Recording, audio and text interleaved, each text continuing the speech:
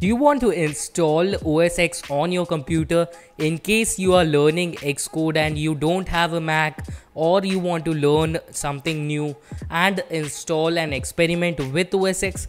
Then this is the video that you should watch till the end, because in this video I'll guide you through my course, that is the complete Hackintosh course, which will allow you to install Hackintosh on any computer, may it be your computer or your laptop. So without wasting time, let's start. We all know that Apple has been the king of operating systems, may it be the iOS operating system or OS X. They all work on minimum hardware. You can actually compare an iPhone with an Android, and you always know that the iOS operating system uses less resources as compared to the Android. Same goes with Macintosh or OS X. So OS X is something that has been developed to use less resources as compared to Windows, and yes, that is the reason why Mac and Macintoshes always win in terms of editing. So if you are an editor or an programmer, you always know the importance of OS X. OS X is usually important for editors and also for programmers who are willing to create iPhone applications or iPad applications. So all the Xcode stuff only works on OS X.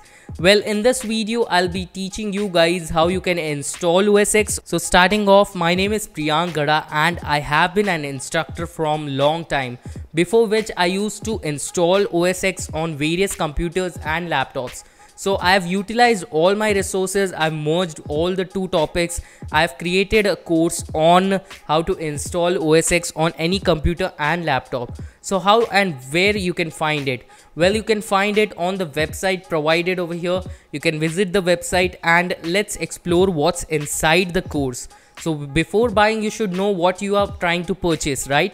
So let's explore the course and let's take a look at the course. The course is divided into 4 modules or 4 parts actually. The first part is all about the hardware support.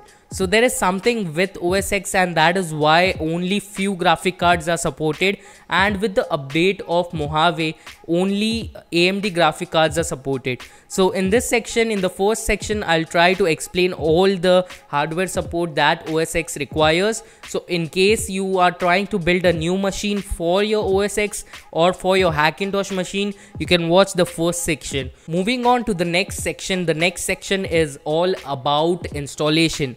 So we'll be creating a bootable disk. I'll show you 2 methods via which you can create bootable disk. There are 2 actual methods that work. The first one is with a Mac or already an OS X installation.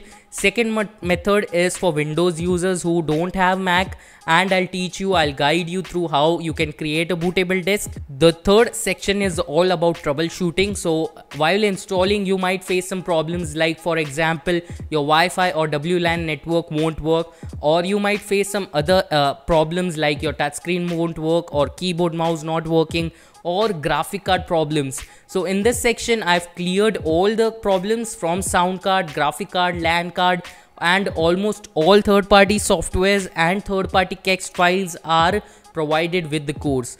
So the last section is all about the alternative installation methods. So by chance, if all these 3 sections fail and you cannot install it on your system, don't worry, I'll be showing you how you can install OS X on VirtualBox and VMware. So we have everything covered. What you need to do is you need to go to the website provided over here and start learning how to install OS X on any computer and laptop. And by the way, all the best guys. I hope you can make it through the course and learn something new, plus install OS X on your laptop and start learning and programming iOS applications. So thanks a lot once again. It's me Priyank. Thanks for watching.